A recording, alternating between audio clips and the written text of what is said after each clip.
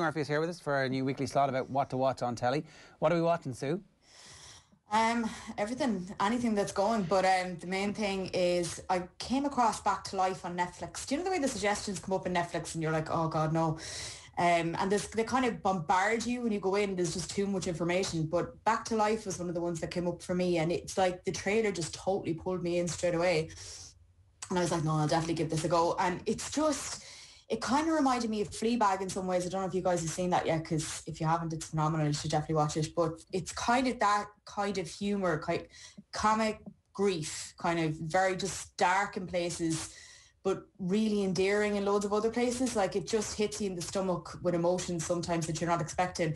Basically, it revolves around this girl called Mary who returns to her life after 18 years in prison. You're not quite sure what she did to end up in prison, but when she comes back, most of the town, the coastal town where she lives, hates her. Like, there's bricks thrown in the windows of places she works. There's graffiti on the outside of her parents' home that they're constantly trying to scrub away. And she's just like, her whole life is gone, and she's just basically trying to just move on, and nobody's letting her. And it's really funny in places and just really, really sad in places. And I've gotten through about 3 episodes. Like, I watched it to review it for News Talk, and I just couldn't stop watching it. It's really, really, really good. Okay, so it's called Back to Life. Back to Life. And it's one season. Is it? It's one season, yeah. And it was a BBC show. It was 2019. I remember when this first came out. It kind of like, I saw the press release for it, didn't really watch it, and then just because it was on Netflix, I picked it up. But there doesn't seem to be a second series on the way or anything like that, which is really disappointing. I don't know what happens in the last episode. Maybe it is a self-contained thing because I haven't got to the last episode yet. But sometimes when there's no second season, that's the best thing for everybody. So you know you're watching this and it's a one-time commitment and you're not going to have to come back to it. And you don't, I actually kind of sometimes prefer that. Yeah, like it's like the Queen's Gambit. So much better as one contained series. Didn't need to be any more, They've got a number 2 on IMDb, just saying. They've opened up a tab for season 2 on IMDb. Is this a sign? Is this a sign that we're not going to get a terrible, terrible ending to season 1? I hope so. I don't want to give anything away, but I got to the end of the second episode and it wasn't what I thought it was, if that makes sense. So like there is a kind of a reveal halfway through it, and I don't want to actually give that away, but it's just things that are buried in Netflix that are absolute gems that people are only starting to come across now. And like, if you give it the time, it's actually totally worth it. Like, the other one, actually, me and Owen were talking about this yesterday, is Schitt's Creek. And this like, okay, it's not a buried gem anymore, but I remember when I first started watching this, I was on maternity leave, and it was just 20-minute episodes. So it was fine for me to watch because I didn't have that much time. I had a child hanging out of me all the time, but it was just what I needed. And like, I don't know about you guys, but when you watch the news at night and it's just all so grim at the moment, and you just want, like, I just need 20 minutes of something, it's perfect escapist TV. And have you guys seen it yet? Yeah, I'm like, I don't know how many seasons through. What has just happened? They've got the store, and they've had the store they've had the store for a while. Yeah. They've had the kids stealing in the store, and Alexis. Yeah.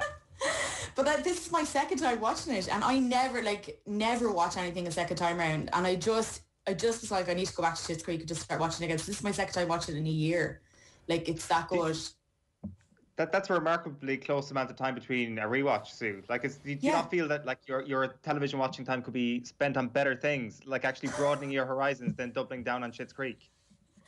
No, not at the moment. Like, I just kind of feel like whenever I walk into my sitting room, Gary Neville's on the TV, and like, everyone just needs a break from Gary Neville every now and again.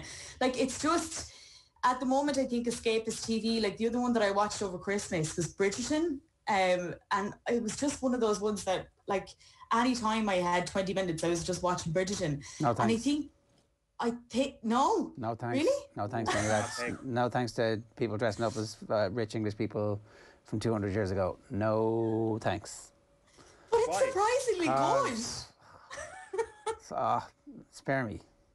Oh, we've found the next darts here. So all period dramas, period comedies, whatever it is. It's not for you. No, not all, but just that refined English manners, rich people. Nah, not having it. Not having it, pal. No thanks. Yeah, but did you watch Downton? Definitely did not watch Downton. Won't be watching Downton. like, probably not going to watch The Queen or whatever it's called either. Like, I mean, I realise that it's kind of a bit more up to date. Might skip the early parts, but like, no. I just The Crown. The Crown, whatever. Yeah, no you interest. Watched The Crown. No, and like, but why? I mean, why should I be that interested in the royal family of England? Like, that's what a shit show that is. No thanks. That's just such a one-dimensional way of looking at television in general. There's so much better stuff out there. There's so much better stuff. The Crown serves a great purpose in telling us things about society, not about the royal family. You know, of course, it tells us lovely, salacious details about the royal family, and it's hammed up, and it's all great. Especially if you don't really like the royal family, it's brilliant. But it also tells us things about different elements of society. You're looking at this in. I have a more open mind about the Crown than I do about Downton or any of that stuff. I mean, I would much rather read the original. Like, I'm happy to read some Jane Austen. That's top quality stuff. But like, even the TV representations of all that stuff is like, no. You're beginning to sound like a bit of a snob, Ger. It's the opposite. No, I'll take my Jane Austen and the real historical accounts, but I won't watch any entertainment TV. I mean, well, I think there's plenty of entertaining TV. I just think that, like, not choosing to escape into the imperial wealth of the British Empire is something that I'm choosing to do. I'm okay. I've had enough of the British Empire in my life. Thanks very much. But it's like Owen was saying, it's a lot more than that. And I think with The Crown as well, it's just it's a masterclass in TV making. It's beautifully shot. The casting is superb. Everything is beautifully shot these days, though, too. Like that like in the 80s, that was like, okay, grand, because there was loads of crap that we had to sift through. A lot of it at that stage would have been like made by the BBC, and even then, that was like the best stuff in the world. But most stuff you see nowadays is actually very well shot. I expect my TV, given how much money is going into it, and how many different subscriptions you have, to be reasonably well made and proficient. Like, to have a basic standard. That's not look, think about it this way, right? I love the way this became an argument about the Crown. Like, I know people that absolutely, kind of like you, would hate the idea of being a royalist or a monarchy and will watch The Crown because it is so intriguing and brilliant. I said I've had a relatively open mind about The Crown, but I'm not doing Downton, and I'm not Bridgerton. You just said a minute ago you'd never watch it. Yeah, so I said I have an open mind about watching it. Like, I might be convinced at some point into watching it, but like, I'm not in any rush. Okay, well, this is the slot. Is just you watching The Crown for the next few weeks and us talking about it. 100%. We need a running commentary from start to finish of you binging The Crown. That is what this slot is going to become, whether you like it or not. Well, I might just have to phone in sick every Thursday morning at 9:20. What are you watching, Owen? So me and Sue had this conversation yesterday, and we came to the conclusion that actually being somebody who watches a lot of Premier League is way harder than being a parent. So Sue obviously is doing a bit of both, and she definitely agreed that watching Burnley all the time or watching Aston Villa all the time is way more of a burden on your time. So doing a lot of that at the moment. Like, I could tell you exactly how Ashley Westwood takes his corners for Burnley. Couldn't tell you a lot about any new television shows. I started The Sopranos 2 months ago, and I'm still at it. That is how bad my binging has been. I'm tic-tacking it a little bit with Curb Your Enthusiasm. So doing the Now TV double at the moment. Sopranos season 5 midway through it. First watch. I think it was my fourth attempt to actually start it. I've actually kept my end of the bargain up this time, and I've gone all the way. And why did you drop out in the past, and what changed this time? Maturity, fair enough. Okay, I get it. You're a bit older and a bit wiser. It's fair enough, Owen. It happens to all of us.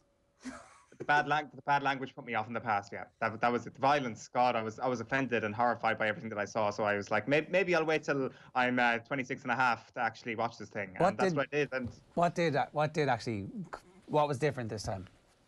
Lockdown, actually having time to spend with it and being like, I'm really looking forward to putting aside 52 minutes of my time to actually watch this, and maybe I'll do another 52 minutes right afterwards, because I do think the glory in this show is the depth that it goes to in terms of every single character and the little ticks that you start to notice from all the different characters that are presented towards you, rather than going in and out of it once every week, for example, and being like, what was happening in the last episode? Who's this guy? What's his name? I think actually gorging on it, even though it's taken me 2 months to get this far, I think gorging on it is the best way to consume this show, because I didn't quite realize that it is such a character-led show rather than a narrative-led show until I actually fully watched it and realized that's what it's all about.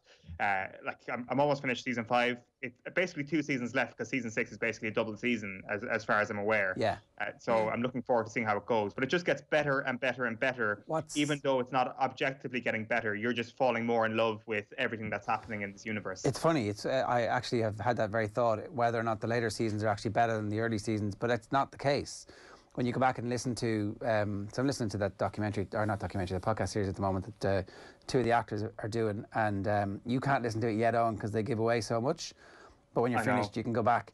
And like they're talking about the later seasons, and you're like, wow, they really reached a peak of storytelling and depth and character. But actually, some of the stuff that happens in season 2 is some of the best TV that's ever been made. That whole Big Pussy storyline is unbelievable. Like, and how that's all slowly unfolding, and the nightmares that brings literally and metaphorically to Tony and to the crew. That's sensational TV. And I actually wouldn't speed up if I was you. I would slow that out, like, you know, the last few meals of a person in the desert desperately waiting to get to the oasis, because you'll never watch this again for the first time. Yeah, can I say one thing? I have to tell you my Sopranos story. I am obsessed with The Sopranos, and I was watching it as it was on TV years ago, and I've never seen the last episode because I recorded it, and the next day I was listening to the radio, and a broadcaster gave away the end, the very last scene of the very last episode, and I was like, well, not going to watch that now. And I was so annoyed. I've never gone back and watched the last episode. Well, that's a bit silly too. Name and shame. Who was the broadcaster? Imagine Ray Foley. He was talking about it the next day, and then he just went, well, I'm going to tell everyone what happens, and then told everyone what happened. And I blame actually JP Gilborn because he was involved. Did they actually tell you the truth about what happened? Because I was on air that morning and made up an ending and got a lot of trouble for making up the ending, which is as ridiculous and made up ending as I could possibly do, because I hadn't been watching it. And I took a lot of, I was like, duh, if you'd actually been watching it, which you clearly have, because you're giving out about it, it couldn't possibly have been the ending. Well, like, I think that the problem was you spend, and like you were saying, you spend so much time with these characters and you really get to know them. And then with the last episode, I was like, couldn't bring myself to watch. I've never sat down and watched the last episode since. And I know what happens, obviously, but I can't do it. I'm going to have to go back to the start again. And but isn't there like a major death scene early on in the final episode? I don't know. I think there might be. Like, I think there might be a massive plot twist or important point in, like, it's not just the end. It's not just the last scene. You've got to watch that last episode. And sorry, you've never watched that back? No. The whole thing? I've never watched back The Sopranos since, no. Right, well, that's, I've watched The Sopranos 3 times, and I would much rather watch The Sopranos again than go and watch Downton or Bridgerton or any of that. Yeah, but like, that's the kind of stuff that you need to just turn your brain off. Like The Sopranos, like, there's a different tier of TV where you're like, I have to commit to this and it deserves my time. Whereas Bridgerton, you could probably pick up your phone in the middle of it and then go back to it. It's fine. You're not going to miss a plot point. What's the point of that? But sure, it's escapist TV. No, that's what Schitt's Creek is for. No, you're not just watching TV just to like be really serious TV. You need to have something that The Sopranos is hilarious. The Sopranos is absolutely hilarious. But but they're really serious storylines. Like, I remember the first time I watched Sopranos, I remember watching him going into to meet a psychiatrist, and I was like, this is unbelievable. This is a mafia boss going in to see, and it demands your attention from the outset. Whereas like those kind of fluffy things that are really nice to watch over Christmas don't demand the same attention. Different tier of TV. The Marvelous Mrs. Maisel is sensational. It's on Amazon. There's 3 seasons of it. We watched it over Christmas, and it's like really good. The Morning Show on Apple. Parts of it are awful. Parts of it are absolutely awful, and then parts of it are like stunning. So it has you've got to kind of swallow a little bit of cheese to get the good stuff. But there's one scene where Jennifer Aniston is talking to her daughter, and it's like, wow, this is pretty good. This is good stuff. A lot of parents are like, yeah. But that's 10 episodes. And I think they are making a second series, but you don't want a second series, something like that. It's like, fine. Yeah. You've done this. It's great. Off you go. That Hugh Grant, Nicole Kidman thing, when you're watching Nicole Kidman these days, what does she feel? Is she happy? Is she sad? Is she smiling? Is she laughing? Is she distressed? I can't tell. That's terrible. I can't tell. I didn't like the end of that. I really didn't like the last episode. The end was fine. Your man gets arrested. Who cares? Like, yeah, well, there's the end of it. The end's For anyone that hasn't seen it. The end's kind of irrelevant. Like, it's the journey. I mean, you know, but they invested too much in that, and it didn't make any sense. It really didn't make any sense. I thought it was like... Yeah, well, I thought Nicole Kidman was brilliant in it because I usually don't like Nicole Kidman. What was she doing? Who was she? She's always the same character. Well, she's always got the same accent, the same hair, the same... everything is the same about Nicole Kidman and everything. Unfortunately, I can't tell what she is emoting at any point. The mask never slips. We should recap what the suggestions have been this morning. So we've got Back to Life, we've got Schitt's Creek, we've got The Marvelous Mrs. Maisel, and we've got The Morning Show.